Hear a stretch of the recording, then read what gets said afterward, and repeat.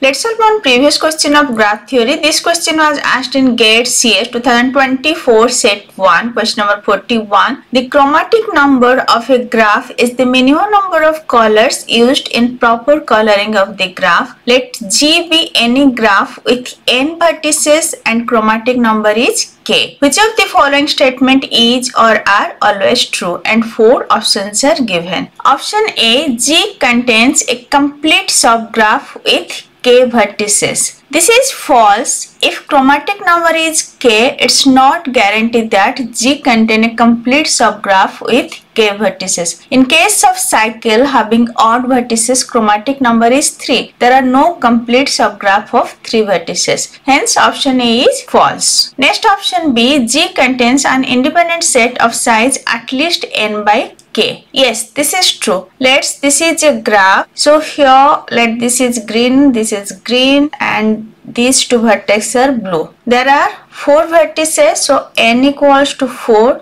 There are 2 color, K equals to 2. So n divide K, that is 4 divide 2. So one color is for 2 vertex, right? There are 2 independent sets, one for blue, another for green. So this is true. So option B is true. If there are K color classes and n vertices, then one color class size is at least n by K. Next option C, G contain at least K multiplication K minus 1 divide 2 edges. This is true. Let's take an example. This is a circle. This is green color. This one is blue and this one is red. K equals to 3. We have 3 color. Then at least how many edges graph can contain? So 3 multiplication 2 divide 2, it's 3. So for 3 color, at least there are 3 edges. Let's take another graph. Let this is red color. If this is red color, its adjacent cannot be red, so here it can be red. Let this is green, this can be green. Let this is blue. So here we record 3 color,